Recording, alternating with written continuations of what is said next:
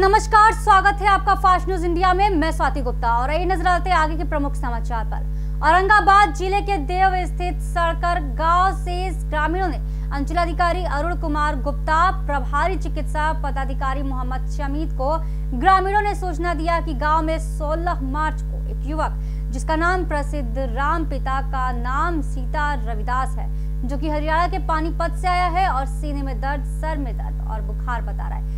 Hospital जाने के लिए ग्रामीणों द्वारा कहे जाने के बाद भी वह हॉस्पिटल नहीं पहुंच रहा।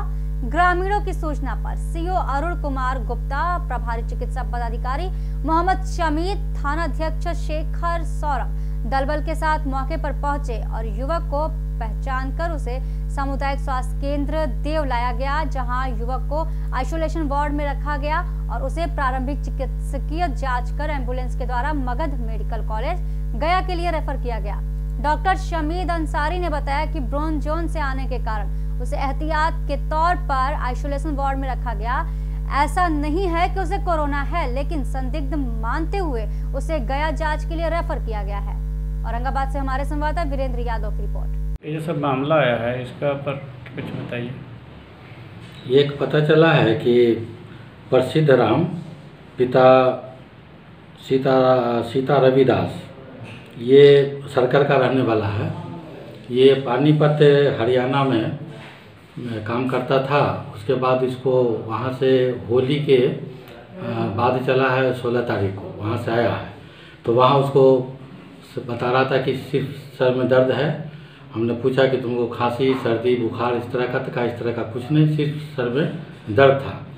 उसके बाद वहाँ से हम होली के बाद चले आए घर और यहाँ हम खेती बाड़ी अपना देखते थे और यहीं रहते थे। उसके बाद हम लोग चूँकि ब्रोन जोन से वो आया था हरियाणा से, इसलिए हम लोग को पता चला तो हम लोग उसको हॉस्पिटल बुलवाए और यहाँ ला करके आइसोलेशन वार्ड में रख करके हम लोग सारा उससे पूछताछ किए हैं। तो चूँकि वो ब्रोन जोन से आया है, इसलिए हम लोग चाह रहे हैं कि इसको सदर में भेज के इसको थोड़ा सा दिखला देते हैं और फर्दर जैसा होगा। ऐसा कोई संभावना नहीं है कि वो उसको कोरोना है, लेकिन एक तो प्रिकॉशन के लिए हम लोग इसको भेज दे रहे हैं। पश्चिम बंगाल में पश्चिम वर्धमान जिला सभापति जितेंद्र तिवारी के मार्गदर्शन में रानीगंज ब्लॉक टाउन के वार्ड कमेटी का गठन रानीगंज तृणमूल अंचल ऑब्जर्वर मानसी तिवारी के नेतृत्व में किया गया, जिसमें वार्ड के अध्यक्ष, कार्मिक अध्यक्ष, सचिव तथा सह सचिव के नाम की घोषणा की गई। और इस मौके पर ऑब्जर्वर मानसी तिवारी ने बताया कि रानीगंज के समस्त वार्ड के डेवलपमेंट के कार्यों के बढ़ावा देने के लिए हम लोगों ने कमेटियों का गठन किया है, जो कि भविष्य में जरूरतों को देखते हुए प्रत्येक मोहल्ले में कमेटी का गठन किया जाएगा।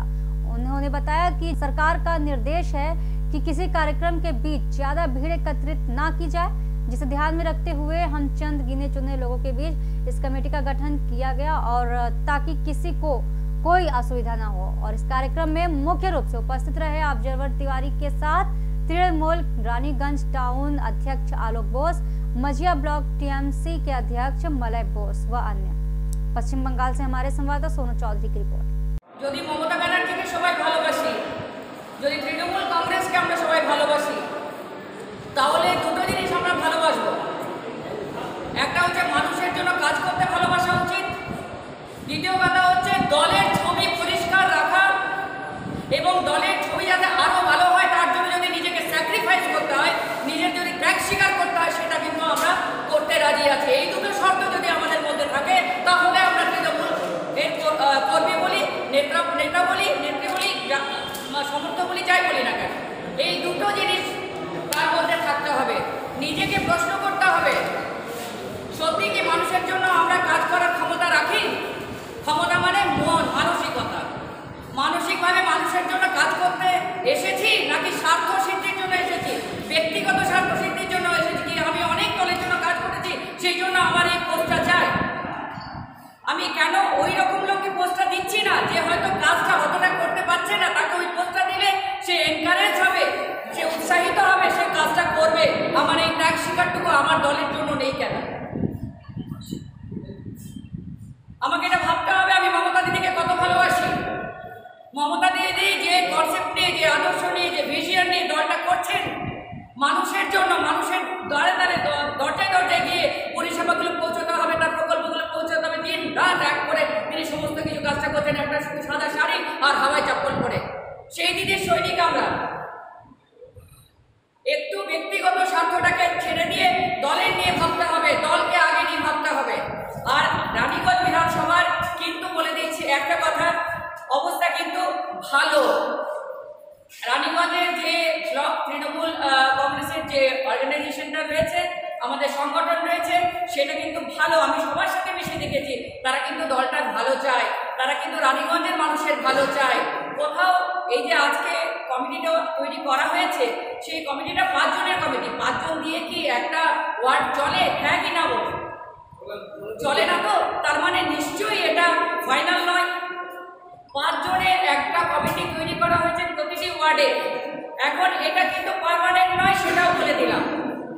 5 জনের ওয়ার্ড, এটা নিয়ে যখন আমরা ফিল্ডে নামবো, সবাই মিলেই নামবো, তখন তোমরাই ফিল করবে, ওয়ার্ড প্রেসিডেন্ট বলো, ব্লক প্রেসিডেন্ট বলো, আরও কেউ যারা আসবে দলের, তারা যখন ফিল করবে যে এই ছেলেটা বেশি কাজের, এই ছেলেটা সেরকমভাবে দলের কাজ করছে না বা মানুষের কাজ করছে না কিংবা টিএমসির কাজ করছে না, তাহলে কিন্তু সেই পোস্টও চেঞ্জ হবে। আরও ফিল্ডে গিয়ে দেখা যাবে যে অনেক ভালো ছেলে হয়তো আমরা পাচ্ছি, অনেক ভালো মেয়ে পাচ্ছি, অনেক ভালো মহিলা পাচ্ছি। এটা কিন্তু 5 জন হবে না, কারণ একটা ওয়ার্ড হাতে চলে না। এটা কিন্তু অনেক বড় আকার ধারণ করবে, কিন্তু যেহেতু ফিল্ডে গিয়ে পরে যাচাই করে নিতে হবে, সেই জন্য এই সহযোগিতাটুকু আপনাদের সবাইকে ওয়ার্ড প্রেসিডেন্টকে করতে হবে। আপনারা সবাই ওয়ার্ড প্রেসিডেন্টকে সহযোগিতা করতে রাজি আছেন? ওয়ার্ড প্রেসিডেন্টকে করতে রাজি আছেন? এরপরে কি কাজটা হবে বলে দিই ধাপে ধাপে। আজকে এই ওয়ার্ড প্রেসিডেন্টের এই 5টা জনের কমিটি হলো, নাম দেওয়া হলো, working president, general secretary, organisational secretary সব আছে। এরপরে ফিল্ডে নেমে যখন কাজ করবে, তখন দেখবে বুথে বুথে আমাদেরকে কমিটি করতে হবে, নিজেদের কমিটিটাকেও বানাতে হবে, প্রত্যেকটা বুথে বুথে কমিটি করতে হবে। কেননা প্রতিটি ঘরে ঘরে দিদির প্রকল্প, দিদির বার্তা আর পরিষেবা আর তাদের যাগুলো দরকার, সেইগুলো আমাদের, যেটা আমাদের আদর্শ আইডিওলজি টিএমসি, সেটা পৌঁছে দিতে হবে। যদি আমরা নিজেদেরকে তৃণমূল কংগ্রেসের সৈনিক হিসেবে, কর্মী হিসেবে মনে করি, সেই জন্য আজকে এই ডিক্লারেশনটা হচ্ছে। ডিক্লারেশনটা আমাদের ব্লক প্রেসিডেন্ট অথরাইজ, তো আমাদের যিনি অথরাইজড দলের অর্গানাইজেশনের তৃণমূল রানীগঞ্জ ব্লক তৃণমূল কংগ্রেসের ব্লক প্রেসিডেন্ট, উনি ওটা ডিক্লেয়ার করে দিয়েছেন। ঠিক আছে, সবাইকে ধন্যবাদ। तो मैडम आज क्या प्रोग्राम था, उसमें क्या निर्णय लिया गया? एक्चुअली आज एक सांगठनिक प्रोग्राम तो नहीं बोलूँगी मैं, एक हम लोग बैठे थे जस्ट सांगठनिक कुछ 2-4 कर्मियों को लेकर के। उसमें वार्ड प्रेसिडेंट, हमारे जो ब्लॉक प्रेसिडेंट है वो है मेजिया से आए हैं, वो हमारे मलय मुखर्जी, और समाज सेवी होने के नाते रानीगंज में तृणमूल कर्मियों के लिए, ऐसे आम जनसाधारण के लिए भी बहुत समाज सेवा मूलक काम करते हैं। आज हम लोग वार्ड प्रेसिडेंट को लेकर के बैठे थे, यहाँ 11 वार्ड प्रेसिडेंट है, तो उनका संगठन को चलाने के लिए उनको एक कमेटी वो मांग किए थे ब्लॉक प्रेसिडेंट के सामने कि हमारे कमेटी बना देंगे तो हमारे सांगठनिक काम और जनसाधारण के लिए जो भी काम करना है और इलाके में काम करने के लिए सुविधा होगी। ब्लॉक प्रेसिडेंट ने वो निर्णय लिए और निर्णय लेकर के आज वो घोषणा किए। सो दैट इन्होंने आज ये घोषणा इसलिए किए हैं कि वो कोरोना वायरस के ऊपर भी थोड़ा सा अवेयरनेस को और प्रिवेंशन को हम वार्ड में एकदम माने जिसको बोलते हैं रिमोट एरियाज़ में हम इसके लिए थोड़ा सा अवेयरनेस फैला दें तो ये कमेटी सक्सेसफुल हो जाएगा बनाना। आज कितने सारे कमेटियों का गठन हुआ? कौन से वार्ड की कमेटी का गठन हुआ? 11 कमेटी, पूरा 11 कमेटी का हुआ है। किनको पद दिया गया है? पद का लिस्ट तो अभी लिस्ट के पढ़ पाएंगे तो अभी बोल पाएंगे, मगर यही बात है कि ये जो लिस्ट जो बना है, जो वार्ड प्रेसिडेंट और ब्लॉक प्रेसिडेंट मिल करके बैठकर इनका निर्णय किया है। मैं अच्छा मानसी तिवारी हूँ, मैं रानीगंज विधानसभा में तृणमूल कांग्रेस के लिए काम करती हूँ। हाँ सर, हम आपसे जानना चाहेंगे कि इस प्रोग्राम में किस तरह का निर्णय लिया गया? দেখুন, এটা আজ আমাদের প্রোগ্রাম মূলত ছিল সমস্ত ওয়ার্ড প্রেসিডেন্টকে নিয়ে আমাদের করোনা ভাইরাস নিয়ে যে একটা চারিদিকে আতঙ্ক ছড়াচ্ছে সেটা নিয়ে একটা তাদেরকে সচেতনতা, এবং ওই ওয়ার্ড প্রেসিডেন্টদের নিয়ে আমরা বিভিন্ন স্কুলে যেখানে এইচএস পরীক্ষা চলছে সেখানে আমরা তাদের অ্যাওয়ারনেস করার জন্য আমরা কিছু সাবান টাবান গিফট করব এবং সেই কারণে এটা তো একটা প্রয়োজন যে 11টা ওয়ার্ড থেকে অন্তত 11 জনকে বা 22 জনকে নিয়ে এসে তাদের মাধ্যমে যেহেতু প্রোগ্রামটা হবে সেই কারণেই আমরা আজকে এই অনুষ্ঠানটা ডেকেছিলাম। इसके अलावा सुनने को आ रहा है कि भविष्य में और भी वार्ड या गली गली में सुन रहे हैं कि आप एकदम गली गली हम कमेटी बनाएंगे एकदम। इससे जो टीएमसी जो कर्मी हैं उनको देखने उनका मन में कैसा उत्साह देखने मिल रहा है? জরুর আচ্ছা হোগা, অবশ্যই সেটা ভালো হবে কারণ রানীগঞ্জে আমাদের একটা সিচুয়েশন আমরা হয়তো ব্যাকে ছিলাম কিন্তু এখন আমরা মানসির দিকে পেয়েছি, অলোকদা তো ছিলই, আমরাও ইন্টারেস্ট লাগিয়েছি এখানে কি রানীগঞ্জকে আমাদেরকে আগামী দিনে ভালো জায়গায় নিয়ে যেতে হবে এবং আমরা সেটা প্ল্যান করছি যে পাড়ায় পাড়ায় একদম মহল্লায় মহল্লায় আমরা কমিটি তৈরি করব এবং মানুষ যাতে পরিষেবা পায়, দিদির যে পরিষেবা সেই পরিষেবা যেন প্রত্যেকটি মানুষ পায় এবং সেখানে যেন কোনো বিঘ্ন না ঘটে তার জন্য আমাদের মনিটরিং টিম সবসময় কাজ করবে। মলয় মুখার্জি, আমি সভাপতি মেজিয়া ব্লক তৃণমূল কংগ্রেস। बरेली के तहसील आंवला के ग्राम राजपुर खुर्द में बच्चों के विवाद को लेकर लाठी डंडे चल गए।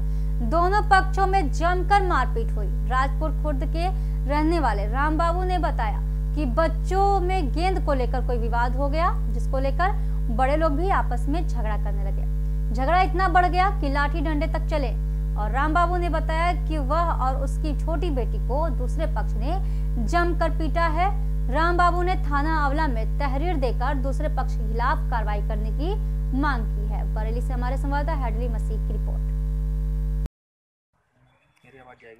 क्या नाम भैया आपका?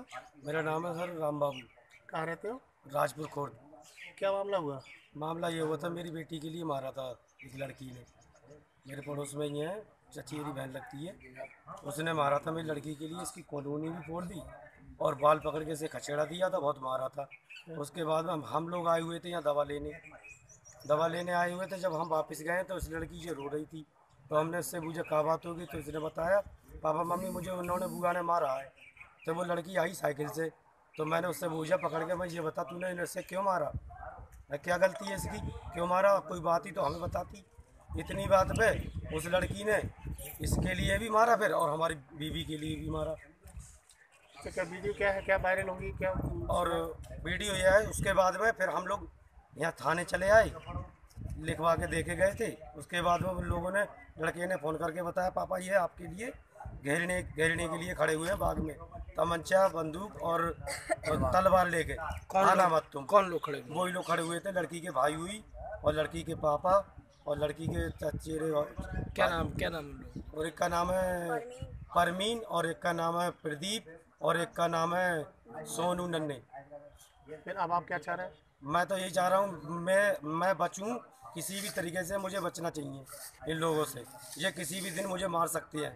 इन्होंने एक बार और हमला करा था तो मेरे हाथ में तलवार मारी थी और 3 तलवारें लगी थी मेरे हाथ में, मेरी नस कट गई थी और मेरे सिर में लाठी मारी थी। कितने बच्चे हैं आपके?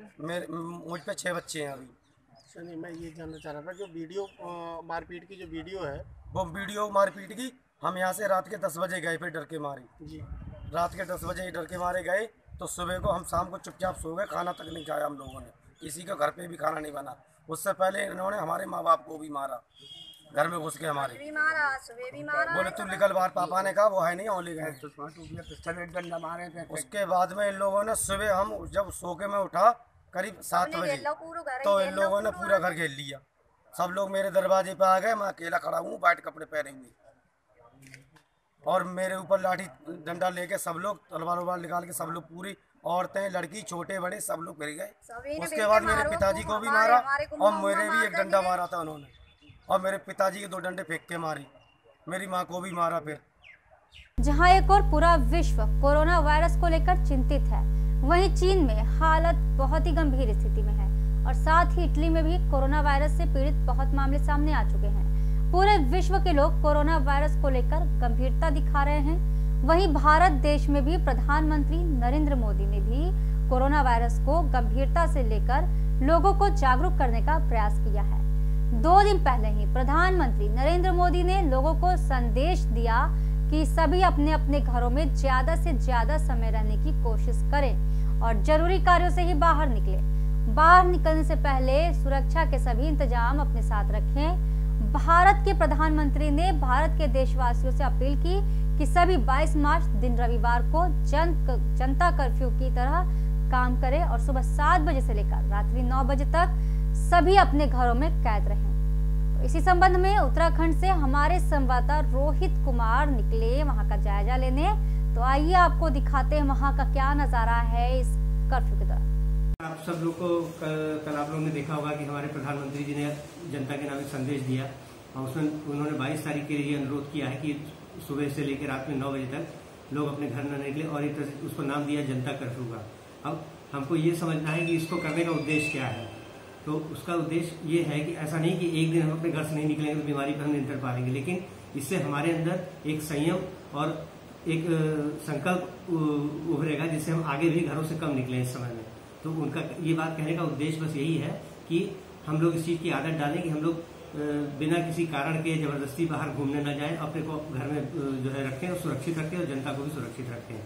ये जैसे पता है कि ये वायरस जब बाहर आता है तो किसी भी वस्तु पे, कपड़ों पे, सामान पे ये 12-15 घंटे जीवित रहता है। तो अगर हम निकलना बाहर कम कर देंगे, चीज़ों को छुएंगे नहीं, फिर आपस में मिलेंगे जुलेंगे, इसको ये जो साइकिल है इस वायरस की वो बीच में टूट जाएगी और उससे हमारा संक्रमण फैलने का जो इंटेंसिटी है वो कम होगी। इसलिए मेरा अनुरोध है कि इस चीज़ को फॉलो करें और प्रधानमंत्री जी की बात को गंभीरता से लेते हुए इस पर अमल करें। पूरे देश में एक और कोरोना को लेकर भारत सरकार बहुत गंभीरता से कदम उठा रही है और भारत के प्रधानमंत्री भी लगातार लोगों से अपील कर रहे हैं कि कोरोना से बचने के लिए लोग ज़्यादा से ज़्यादा अपने घर में ही रुकने की कोशिश करें। इस वक्त हम उत्तराखंड के हरिद्वार के गुरुकुल नारसन के क्षेत्र में हैं और हम यहाँ पर हमारे पास में दुकानदार जी हैं जिनका नाम जो त्यागी जी बोले जाते हैं, इनसे भी हम बातचीत करने की कोशिश करेंगे कि कोरोना को लेकर के जो प्रधानमंत्री जी लगातार अपील कर रहे हैं और कल रविवार के दिन भी एक जनता कर्फ्यू लगाने की भारत सरकार ने अपील की है। इसके बारे में इनका क्या कहना है? त्यागी जी, मैं आपसे पूछना चाहूँगा कि प्रधानमंत्री जी लगातार कोरोना को लेकर के प्रयास कर रहे हैं कि लोग घर में ज़्यादा रुकें और कल भी उन्होंने जनता कर्फ्यू का आह्वान किया है लोगों से। इसके बारे में आप क्या कहना चाहिए? मोदी जी का जो ये सुझाव है हमारे लिए बहुत अच्छा है, इससे जागरूक होंगे हम लोग और उसका बेनिफिट मिलेगा आने वाले समय में। लगातार कितना बेनिफिट इसको हो सकता है लोगों को और कैसे बेनिफिट से होगा? इसका ऐसे ही होगा कि हम लोग अपने घरों में कैद रहें और उसका एक दूसरे से मिलना जुलना बंद करें, उसका बहुत अच्छा सब प्रभाव पड़ेगा। जी, जैसे इन्होंने बोला है कि लगातार और जो है लोगों का मिलना जुलना कम होगा तो कहीं ना कहीं ये वायरस कम होगा।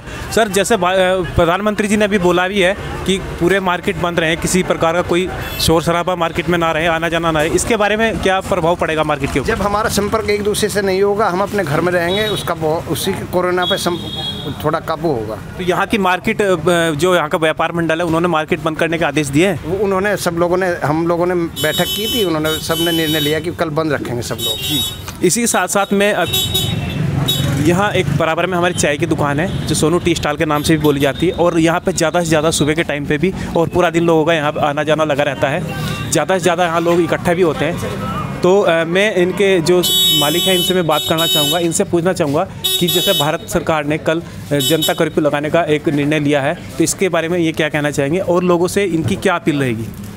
ये है कि जो भी हो रहा है बहुत अच्छा हो रहा है और बचाव करो और सबके ही बचाव से फ़ायदा है। ऐसा नहीं है कि भाई 10 आदमी बचाव करेंगे 10 नहीं करेंगे तो कोई फ़ायदा नहीं होगा। तो आपके यहाँ जैसे लोगों का आना जाना रहता है कि आपने लोगों को अपने द्वारा कुछ संदेश दे रहे हैं कि कल बंद है और लोग इसका कहीं ना कहीं इसका फ़ायदा उठाएं? हाँ, पूरा दे रहे हैं, हम पूरे सहयोग में हैं और सभी को बता रहे हैं कि हाँ इसके साथ जुड़ो। हाँ, बिल्कुल सही है, जनता अमल कर रही है, बराबर कर रही है, करती रहेगी, लेकिन चिंता कोई बात नहीं, भाई ही जरूरत नहीं होना बढ़ता, कोई दिक्कत परेशानी वाली बात नहीं, सब ठीक है, मन चैन रहेगा। जी, मैं जैसे इन्होंने बोला है कि भारत सरकार भी कदम उठा रही है, ये भी जो पूरी मार्केट में जो लोग हैं यहाँ पे मार्केट वाले हैं ये भी इसका पूरा सहयोग करेंगे और कहीं ना कहीं कोरोना को रोकने का इनका प्रयास रहेगा। मैं fast news India Rohit Kumar. एक और प्रधानमंत्री पूरे भारत देश के वासियों से गुजारिश कर रहे हैं कि लोग कम से कम अपने घरों से निकलें और ज़रूरी कामों के लिए ही बाहर आए। वहीं पुलिस प्रशासन भी पूरी तरह से इस पर मुस्तैद है। पुलिस प्रशासन ने कोरोना को लेकर के बहुत ही ज़्यादा गंभीरता से प्रयास उठाए हैं। जहां पर हम आप NH जो हरिद्वार दिल्ली हाईवे इस पर आप देख सकते हैं कि पुलिस प्रशासन ने किस तरह से यहाँ पर पूरी तरह से कोरोना के जो संबंधित जो व्यक्ति है उन पर रोका हुआ भी है और बरकरार चेकिंग भी यहाँ पर लगातार जारी है। जो बाहर से आने वाले व्यक्ति हैं वो यहाँ पर रोके जा रहे हैं, उनकी एक तरह से आईडी वगैरह चेक की जा रही है कि कौन कहाँ से आ रहा है। तो इसी सिलसिले में हम बातचीत करना चाहेंगे जो यहाँ पर जो यात्री आ रहे हैं, लगातार यहाँ पर यात्रियों की संख्या बढ़ती जा रही है, हम उनसे भी बातचीत करेंगे। हमारे बीच में हैं जो बाहर से आए हुए हैं और यहाँ पर बॉर्डर पर रोके गए हैं। सर, आपको किस लिए रोका गया है, क्या मामला आपको नज़र आता है? अभी पता लगेगा भाई साहब, मुझे लग रहा है कोई शायद सैनिटाइजर वगैरह के लिए रोक रखे होंगे, कुछ क्या कर रहे हैं। अच्छा, भारत सरकार ने जो भारत के प्रधानमंत्री है उन्होंने लगातार प्रयास कोरोना को लेकर के उठा रहे हैं, इसके बारे में आप क्या कहना चाहेंगे? बहुत अच्छा कदम है, ऐसे कदम उठाना चाहिए था, 2-3 दिन पहले हो जाता तो और अच्छा था, लेकिन अब भी ठीक है, कल होगा तो बहुत बढ़िया रहेगा।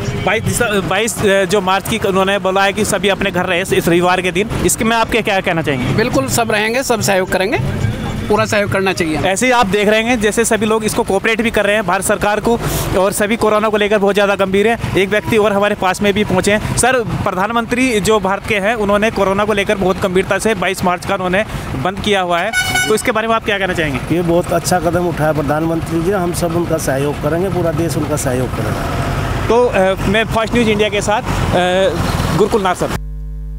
प्रधानमंत्री नरेंद्र मोदी के फैसले का जनता ने किया स्वागत और कहा कि हमें सावधानी बरतनी ही होगी। तो आपको बता दें कि कोरोना वायरस को मद्देनजर रखते हुए 22 मार्च दिन रविवार को जनता कर्फ्यू लगने जा रहा है। इसका पालन देश के हर नागरिक को करना होगा, अतः खुद को एवं अपने परिवार को स्वस्थ रखने के लिए लोग घर से ना निकले व सावधानी बरतें। और इसी को लेकर अकरम पठान ने बताया कि हम सभी लोग जनता कर्फ्यू का पालन करेंगे एवं कोरोना वायरस से बचने के लिए अपने अपने घरों से नहीं निकलेंगे व साफ सफाई का विशेष ध्यान रखेंगे। उत्तराखंड से हमारे संवाददाता मोहम्मद अजीम की रिपोर्ट। नहीं है कि बाजारें बंद हो जाएंगी, आप अपने घर में तरीके से रहो। जो खान पीने का सामान है वो पहले ही कुछ दिन मत लो, ज्यादा इधर उधर ज्यादा भीड़ में मत फिरो, वो पहले से ही कह रहे हैं। प्रधानमंत्री के प्रदेश का मुख्यमंत्री, विधायक, प्रतिनिधि सब यही कह रहे हैं। जनता भी जो जागरूक जनता है वो ये कह रही है कि भाई हमें जो है स्वच्छ रहना है और भीड़ भड़के से अलग रहना है।